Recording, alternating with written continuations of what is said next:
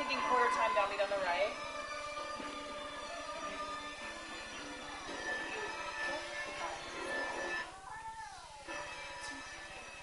Today we actually are working on the Little Egypt presentation.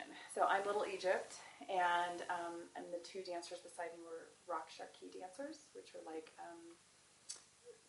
dancers of the Orient or Egyptian dancers that are backing up my performance. So, but it's basically a beautiful art form. It's an expressive dance from Middle East and North Africa that dates back thousands of years, and we don't even really know. I mean, it's back in the ancient hieroglyphics, we see people doing what kind of looks like belly dancing. So it's an ancient art form. It's absolutely beautiful. The finger cymbal, again, is an ancient instrument.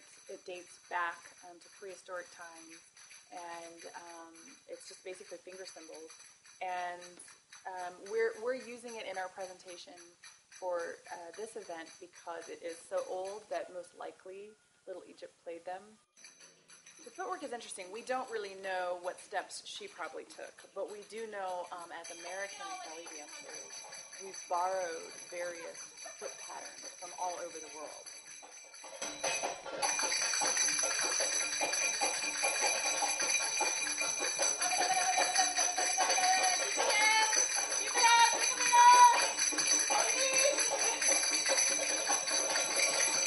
This is a really upbeat, fun event. It's very festive, and so the best way to enjoy this is simply to come in, you take your shoes off at the door because it is a dance studio, get a beer, and